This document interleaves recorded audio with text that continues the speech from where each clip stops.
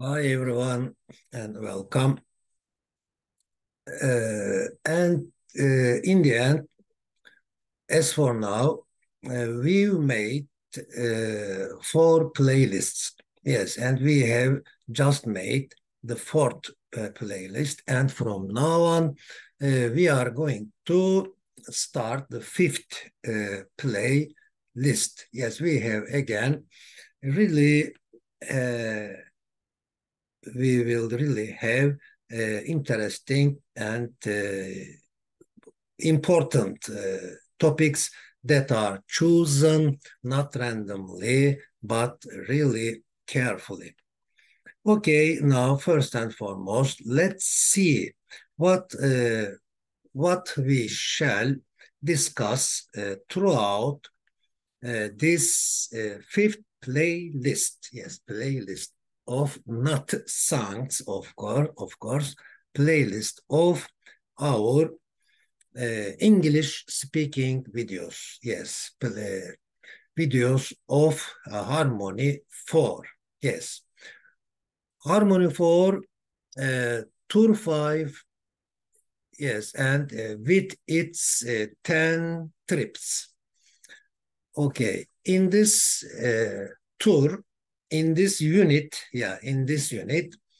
we will have those lessons. Lesson of stages of life, unit of stages of life, turning points in life, behavior and personality, identity, poverty, and George Orwell. Yeah, why did George Orwell choose to live as a poor person? Personal development, crime and crime prevention, CSC, city surveillance cameras within the law. It's a law. It's the law that, yes, it's the law that you can't do this. Yes, it's the law that you cannot bring those seeds into this country. Okay, it's against the law that you behave like this. It's against the law that you speak like this. By law, plagiarism, types of personality, and risk management. Okay, these are the topics that we will be discussing throughout playlist 5. Okay, now ChatGPT, what can you say about generation gap and why is it seen more in adolescence in 70 words? Adolescence, teenage, yes, among teenagers or teenagehood, teenhood, maybe, yeah, childhood, uh, girlhood, boyhood, and teenhood. Okay. ChatGPT said this. The generation gap is when older and younger generations have differences in what? Yes, when they have differences in beliefs, values, and communication, in behavior. Yes, it's most noticeable during adolescence because teenagers are growing and becoming independent. They are living, experiencing sudden changes in their both physical and psychological worlds. They want to explore their own ideas, which often differ from their parents, or which are often different from their parents, or again, which often differ from their parents. This can lead to misunderstandings, unfortunately, and conflicts, making the generation gap more apparent in the teenage years. Yeah, they make it more apparent, more visible. Now, stages of life from birth to death, from cradle to grave. Yes. From cradle to grave. Yes, I said it without seeing the words in quotation. From cradle to grave means all through your life or lifespan, lifetime. These are really important words. Your life, your lifespan, your lifetime. What do we need from cradle to grave? What don't we need? Yeah, what don't we need? We need really innumerable. Yes, we have limitless needs and fears, of course. Besides our needs, we have a lot of fears as well. Yes, first and foremost, we need food from cradle to grave. We need drink. We need drinks. Yeah, as a noun, drinks from cradle to grave. We need knowledge from cradle to grave. We need air. We need water. We need help. We need education. We need knowledge from cradle to grave. So life is somewhat a lifelong learning process. Lifelong learning. Learning never ends as long as we are alive. I am still learning. Who said this? Michelangelo. At age 71 or 77, 87, 81 or 87.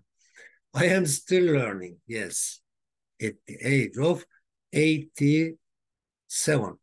Okay, so it is clear that we should keep learning. Yes, we should go on, continue learning at every stage of life. We need water from the cradle to the grave. What else do we need? We need understanding. We need communication. We need communication from cradle to the grave. What does lifelong learning mean? Lifelong learning means going on learning at every stage of life until we die. Human life circle. Are they readable? Yes. Let's start with, yes, we are born, we start school, we make friends, we graduate from school, we get a job, we fall in love, we get married, we have a baby, maybe some divorce, some emigrate, and we retire, we make a will, and we die naturally in the end. So life and death, living and dying should be considered harmoniously together. Yes. Now, infancy is the first stage of life. Yes, infancy. Infancy, being a baby. Infancy is the first stage of life. What is the next?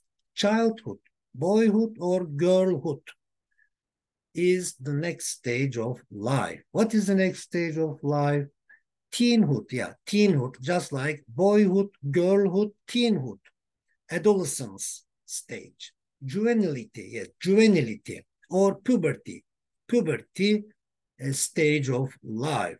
Adulthood is another stage of life. Middle age is another stage of life, and old age is the last stage of life.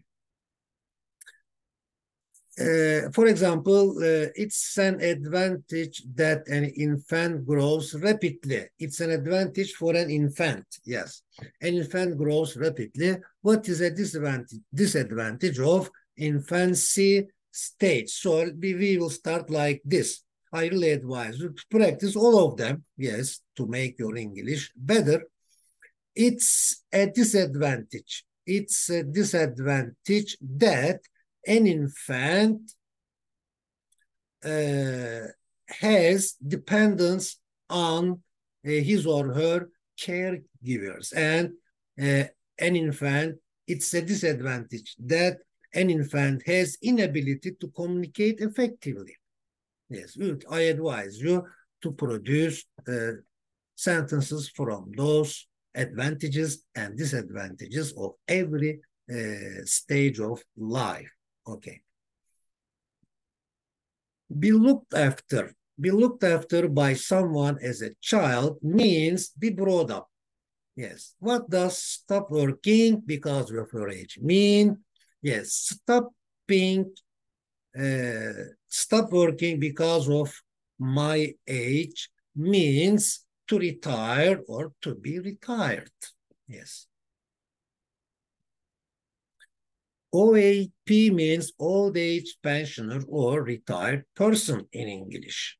What do they call a very young child who is just learning to walk? Yes, they call him or her a toddler.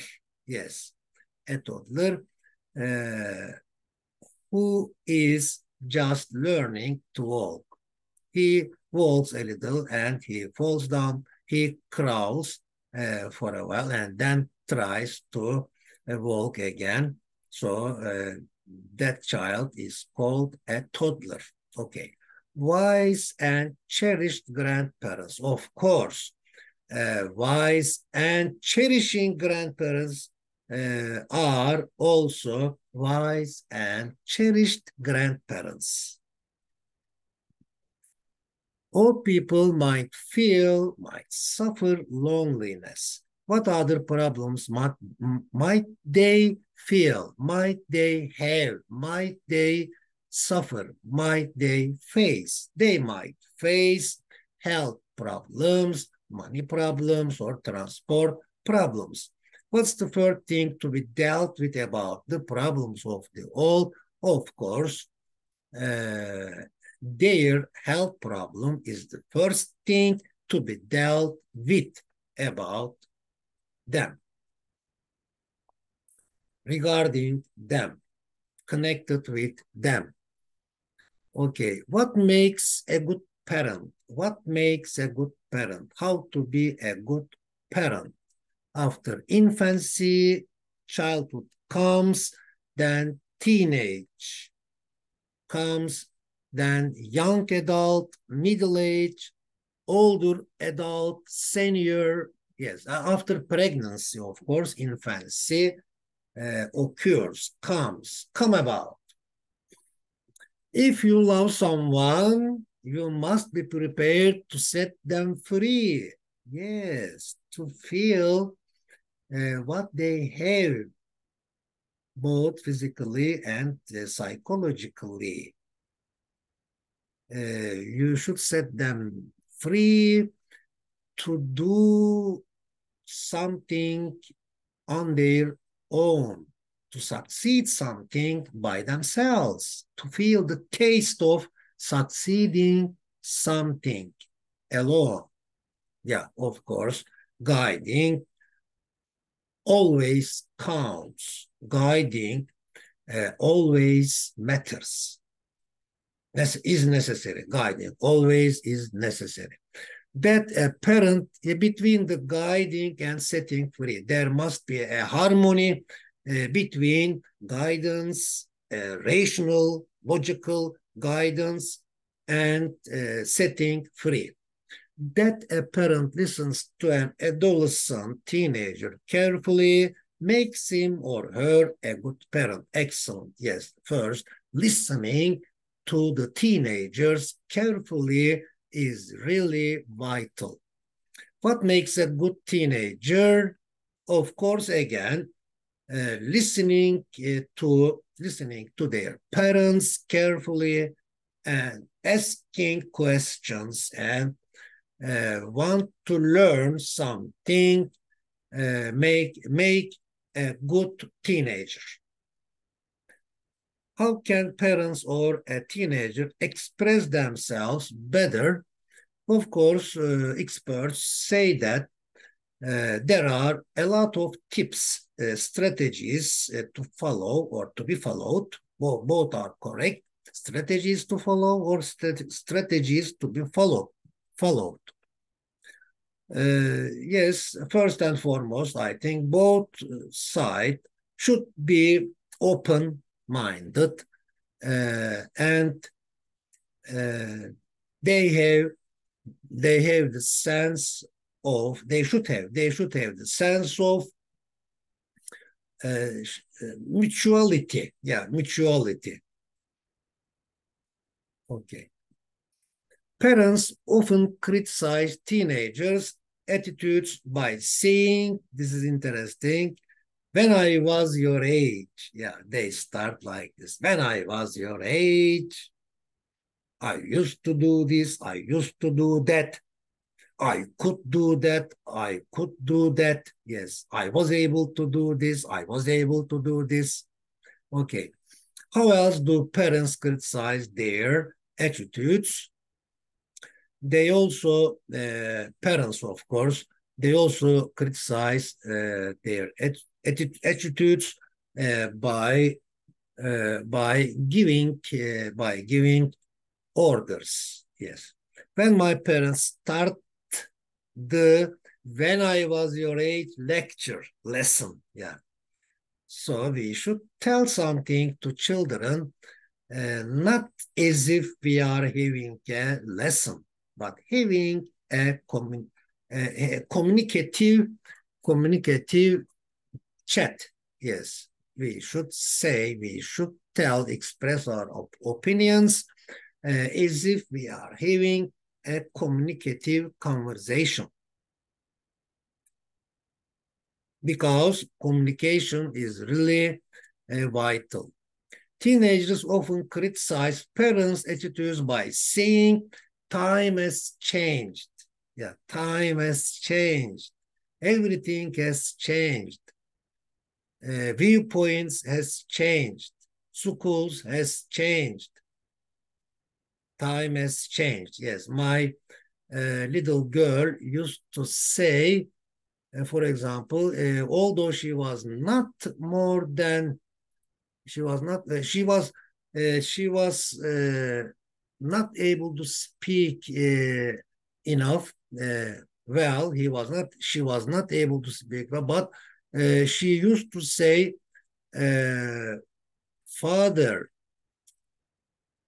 time has changed. Instead of saying baba, devir değişti, she used to say baba, demir değişti. Iron, demir. Devir, demir. Instead of time, she used to say, father, father, iron has changed, because there is the similarity of pronunciation, devir and demir. She used to say, father, iron has changed, instead of saying time has changed. Yeah, okay. Devir has changed. She used to say, iron has changed. What other typical sentences are parents like to hear from teenagers? What other typical sentences are parents likely to hear from teenagers? For example, teenagers often criticize parents' attitudes by saying, you always tell the same thing. You always connect, you always relate that kind of things to the same point. Something like this I have heard, yes, in my life. Up to now, I have heard that kind of sentences. This time has changed. Okay, let's take a look at the cartoon. Father says, hi, sweetie, how was school day? You can read all about it on my blog, Dad. Yeah, okay, a modern teenage. Okay, a common and natural part of human society to stimulate more harmonious relationship. Yeah, this is really serious.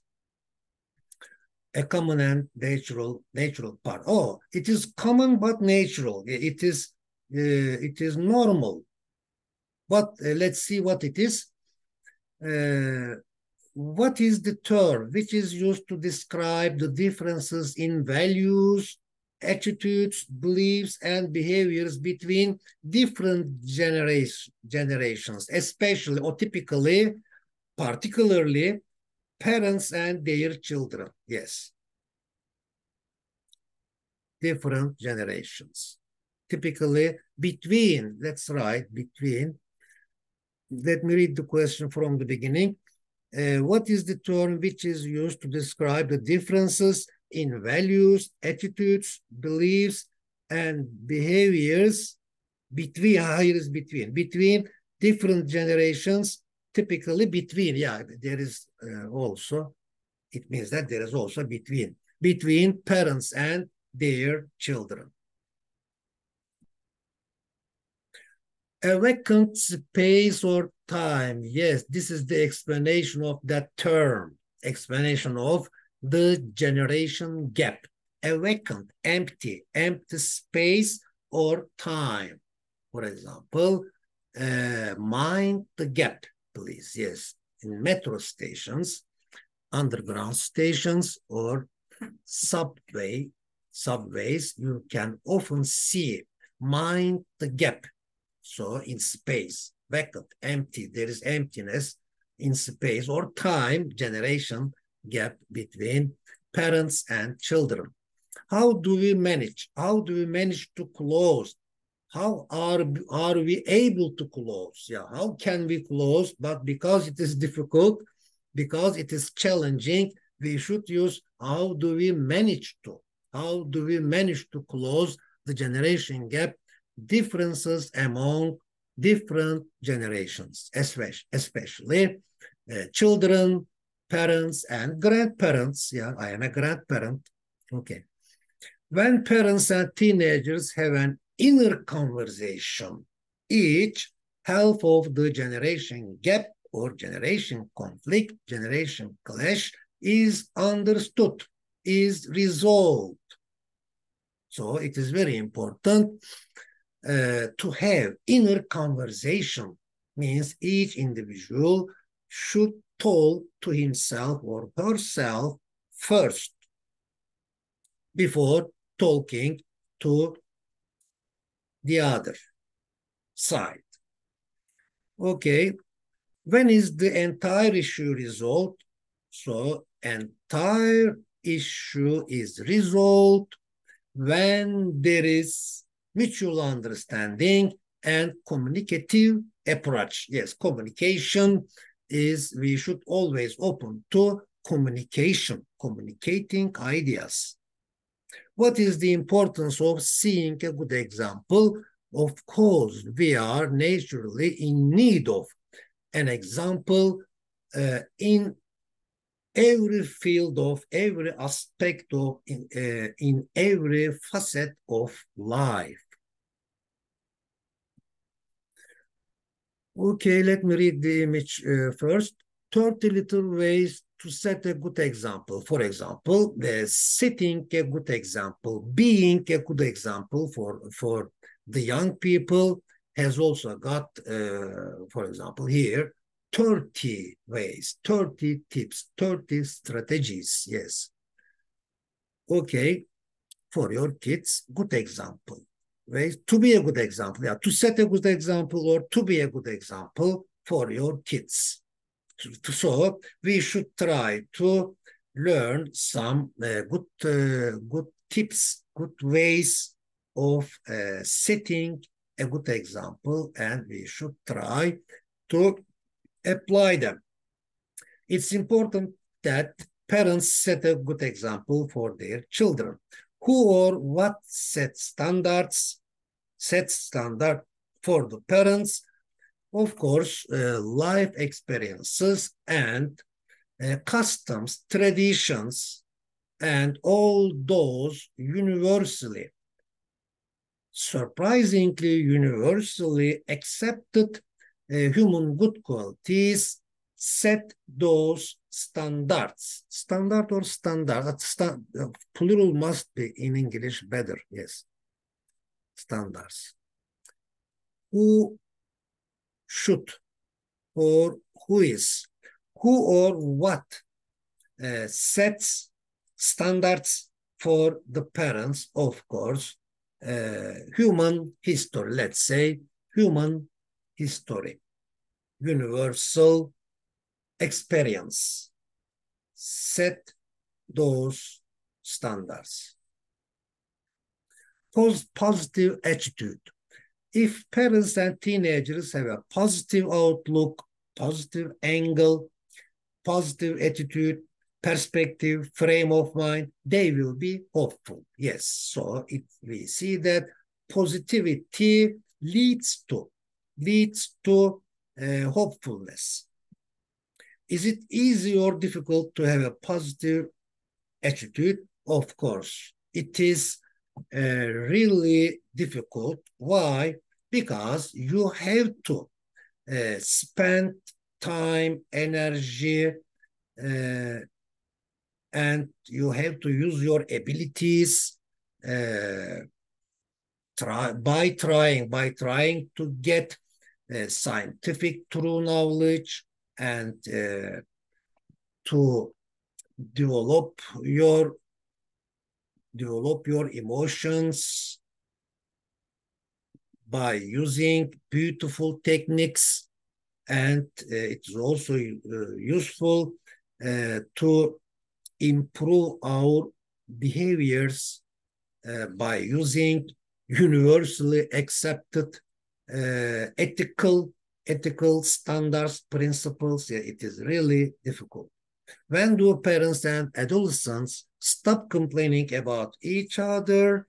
Yes, I think if both sides have a positive attitude each, or at least if both sides are trying to have a positive attitude each, then they stop complaining about each other, they stop complaining about the difficulties, and they start focusing on the solutions. They start trying to have a solution-oriented perspectives.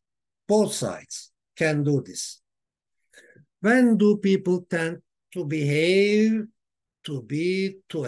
yes, pragmatically ambitious? Yes. When do people tend to behave pragmatically, consciously, thoroughly, heedfully, attentively?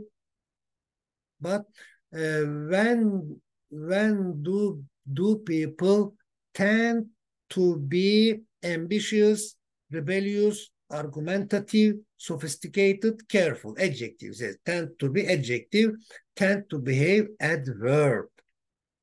When do people tend to have an idea? Tend to have a noun. Yes. When do people tend to have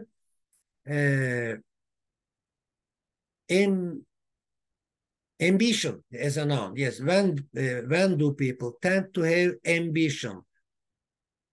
Tend to have argument. Tend to have attention. Yes. Or at what age do people tend to be carefree? Tend to behave, do people tend to behave in a carefree way? Yes, in their 50s, in their 20s, in their teens, in their 30s, which one? Let me try to find the question and try to answer it. For example, when do people tend to behave pragmatically? So people tend to behave pragmatically in their 40s. Okay, just like this. And an idealist thinks a lot, a pragmatist acts a lot. Yes, a pragmatist is the person of action, but an idealist is the person of ideas, opinions, thoughts. ChatGPT, can you regenerate another paragraph on generation gap and why is it seen more in adolescence? Yes, this is the generation of ChatGPT. The generation gap is the difference in ideas and values between different age groups. It's particularly noticeable during adolescence because this is when young people are trying to figure out, understand who they are and what they believe in. They often challenge their parents' beliefs and rules as they quest for independence, which can cause conflicts and misunderstandings. This clash of generations or conflict of generations is more apparent, clear, visible in adolescence due to unique challenges and changes that occur during this time. Okay. Yes, this is for today, for now, and I hope it will be useful, and I hope you will benefit from this as to make your English speaking better and better. Okay, bye for now and see you next time.